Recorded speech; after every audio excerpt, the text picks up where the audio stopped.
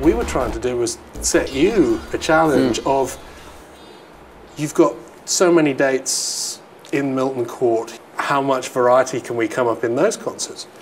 Do your worst, because this was ultimately about saying, we want to create a thread through this season, and we want to give that curation side over to literally a musical provocateur in this case. To create that thread was something that was missing in the Milton Court's annual programming in the very short time that the hall's been open so far. So this is really just a wonderful opportunity. Well, we were talking before, discussing the electronic music department at Guildhall.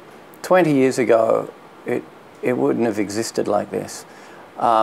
Certainly when I went through a conservatorium in Sydney and in Switzerland, electronic music was buried, you know, I mean, well, still buried, it's underground, but well, we are going to let you out into the sunlight of Milton Court. You know, the tools that you find in electronic music, the electronic music world, are now the main tools for composing for a lot of people.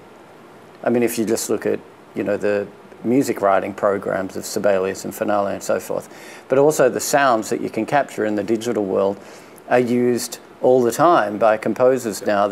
I think the notion of a composer sitting like Mahler, you know, outside of Vienna in you know, a hilltop in the little hut. Yeah. But you know, the thought of a composer sitting there with a pen and paper, I think it's possibly a dying process. But for you, who spends a good part of your annual schedule in acoustic terms, to be working with these students who are completely submerged in electronic forms. Their instruments are laptops. How has that mix been for you? Well, increasingly I've been devoting a lot of my time to creating electronic sounds over the past few years, either through films in a sort of fairly commercial way, or creating these crazy multimedia projects.